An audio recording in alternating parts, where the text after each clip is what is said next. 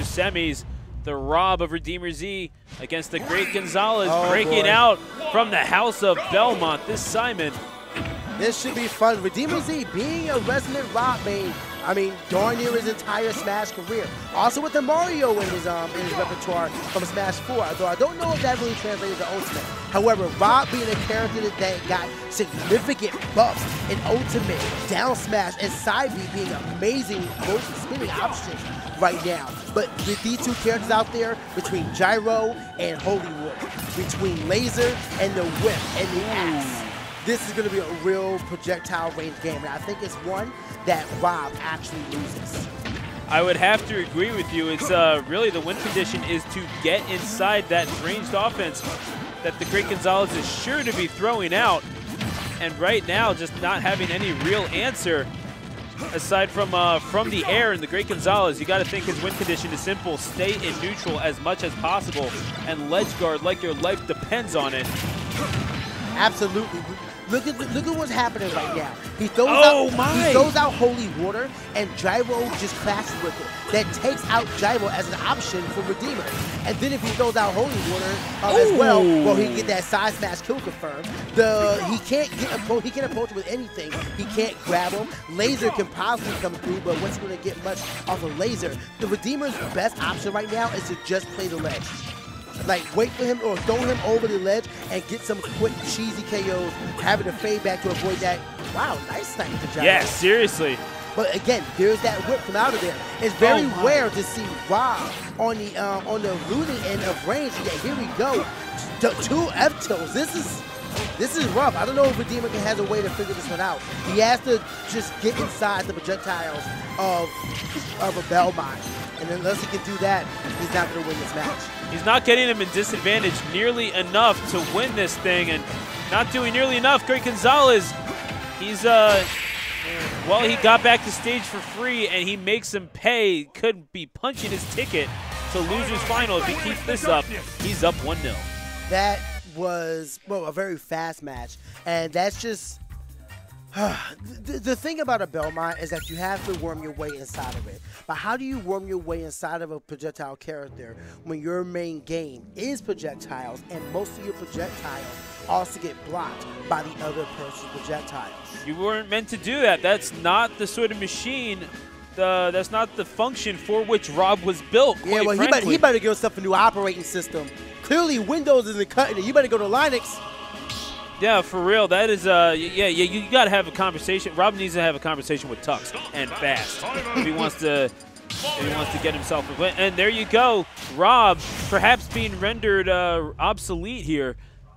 And just for now, wait till the upgrade. It's going to be clean. All right, here we go. We're going to final destination for Game 2. This is loser semi, so I do believe that this is going to be best of 3.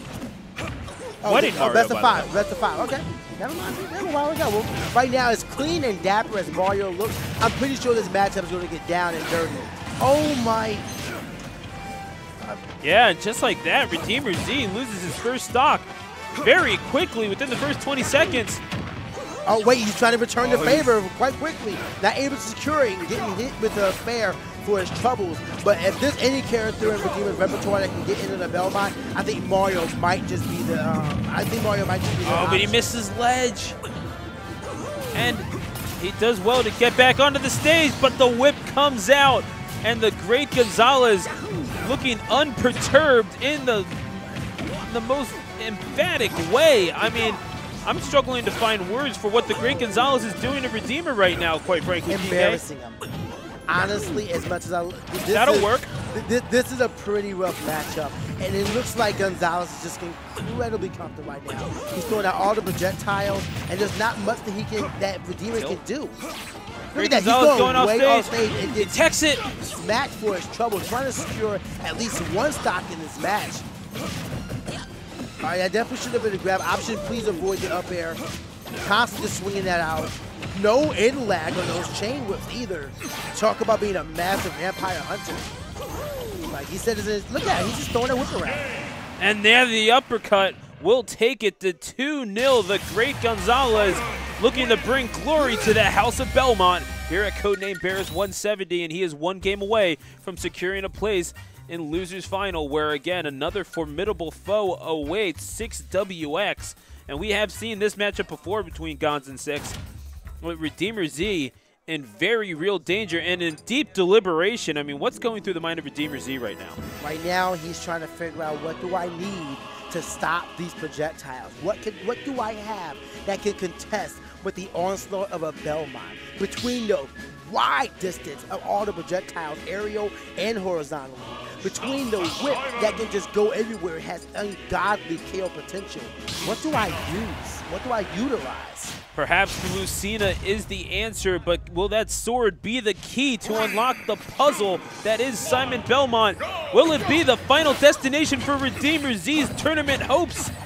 We will see in this game number 3. And again, Great Gonzales says, you know what? You did nothing about these projectiles last time. What reason do I have to respect you? Up close, Redeemer Z saying, well, frankly, it's this sword that you need to respect. Oh my God! Oh, but the uppercut off the top. The dangerous thing about this matchup is that even when you feel like you have an opportunity on a Belmont, you still have to pull back because you don't want to be in range of the whip. If you are in range of the whip and you get caught, you just get sent back. So you move back even further to reduce the damage, but then you're right back to where you started. It's a heavy game of cat and mouse, for lack of a better word. The fact that it hits multiple times as well. Oh, and there you go, Redeemer Z with the taunt. And Great Gonzales did not get the tech, and you got to think that's his win condition. Get Great Gonzales in disadvantage however you possibly can. Taunting? Or yeah, taunting as well. Who knows? Great Gonzales, I think Gonzales' taunt is the fact that he's up 2-0 right now. Fair enough. You know what I mean? Like, this is one of those things, like, you can taunt you want, but I made you go to a character that you have as a pocket. Your main can't beat me. You want to taunt? Look at the numbers right now. The scoreboard is my taunt. Yeah, fair enough. That's a finger at the scoreboard sometimes is all that you need. And the Great Gonzales, sometimes all you need is a vicious forward air with a tipper. And just like that, one stock away and a forward air of his own. Redeemer Z returns the favor in kind. And now at one stock apiece. They also say all you need is love. And I'm pretty sure after this, Redeemer's going to need a hug. Like, there's nothing else I can really say about this matchup. It seems like Rob got dismantled, Mario got destroyed, and that Lucina got sent back in time. Like you said that was for your father, you've embarrassed the family name, Lucina. I'm sorry. That was just rough. The name of Belmont, however, echoing through the halls of the laboratory. Great Gonzales wins 3-0. He will face 6WX. This is going to be a good one.